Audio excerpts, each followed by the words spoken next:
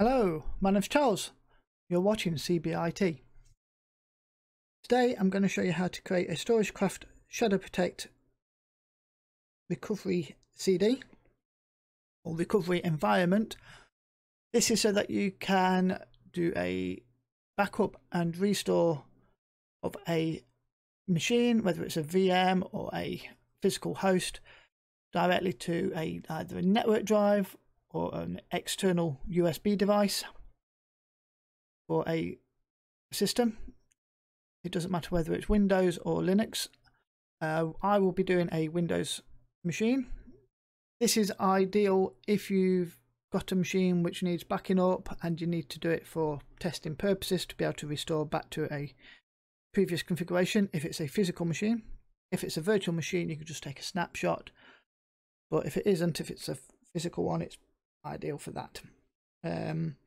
So to do this, you will need to have a current license for Shadowprotect.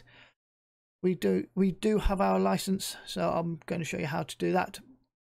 If you haven't got a license, you will need to purchase one to be able to do the items which I am looking at.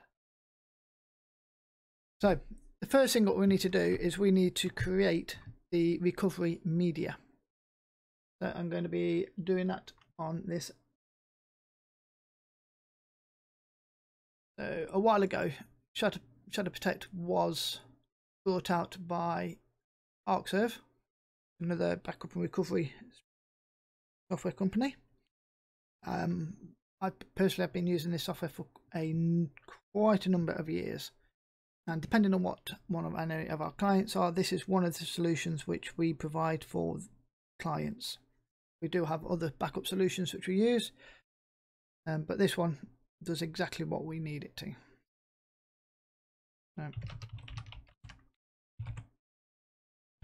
So we're going to do the Shadowprotect recovery environment.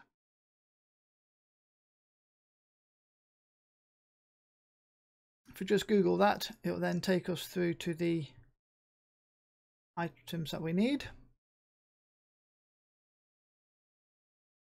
So it takes you through to, as you can see, the Storagecraft website, but it's owned by ArcServe.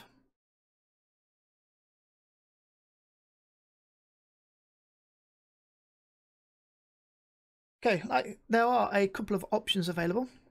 There is the cross-platform recovery environment, which can recover Windows and Linux machines, or there is the Windows RE Builder version, which is the recovery environment builder. That one uses the Windows 10 ADK, and it's the one which we're actually going to be using today.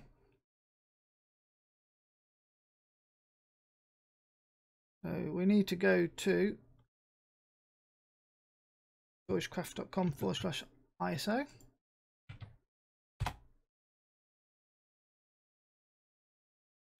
And this is where you need to input your product key. If you do not have a product key, you won't be able to download the software.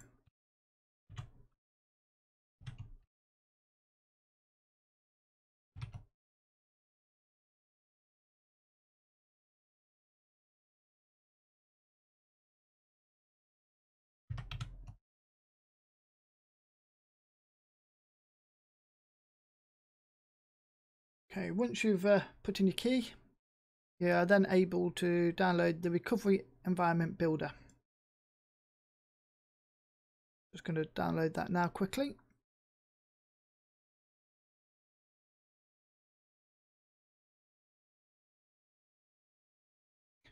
We then just run the program.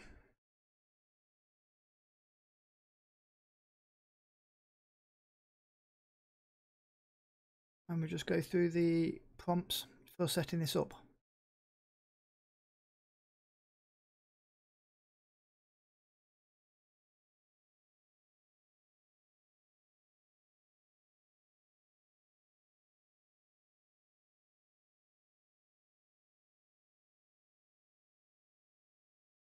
Now that's installed, we can run the recovery environment builder.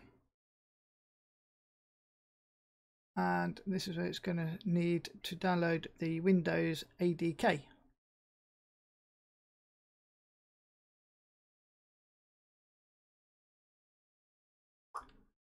So the link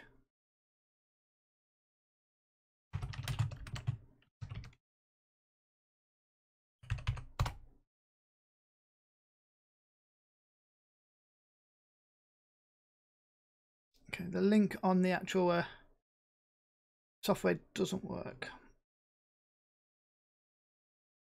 Okay, we don't want Windows 11. We want the Windows 10 ADK. And I'm not sure what version is required. Look.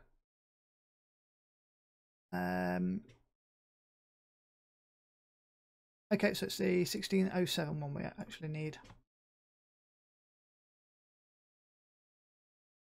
Okay. So I just need to find the 1607 ADK. There we go.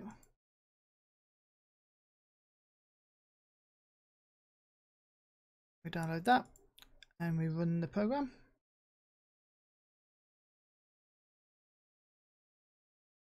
So that's just going to install in the default place.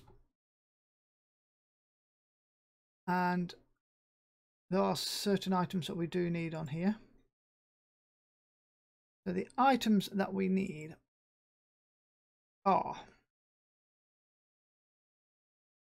we need deployment tools and Windows pre-installation environment.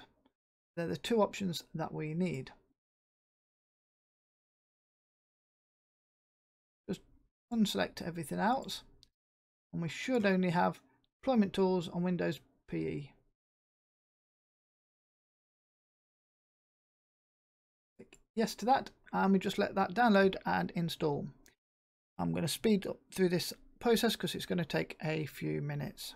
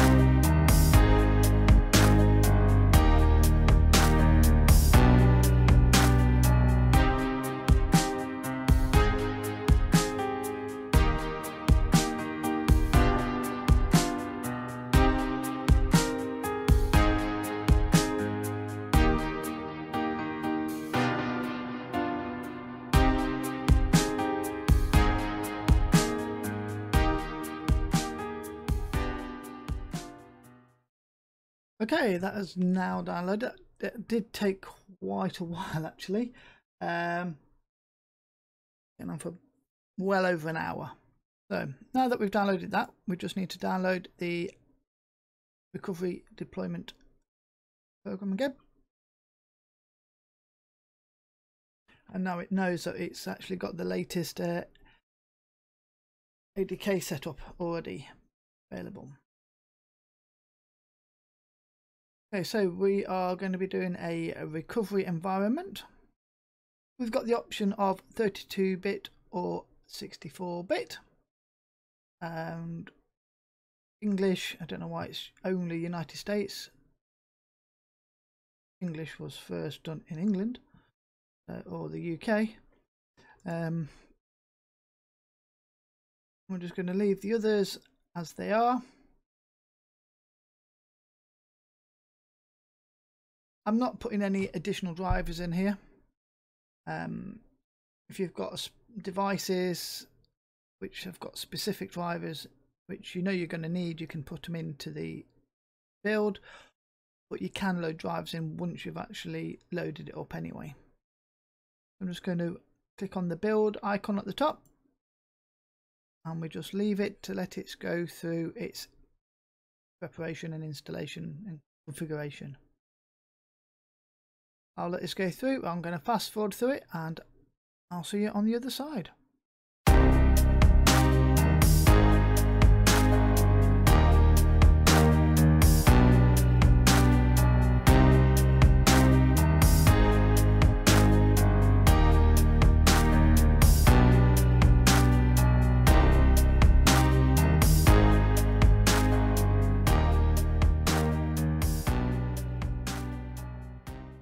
That didn't take long at all.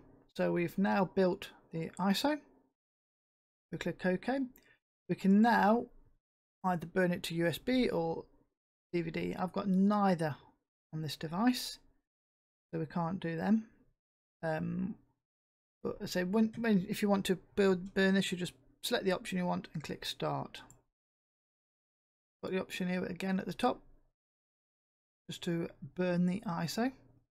We need to, and that will then, so if we put a DVD in or not USB, we can then burn it. Isn't a problem. Hoping the ISO is going to be in this folder. Look, see if we can find the ISO if we needed to copy it elsewhere.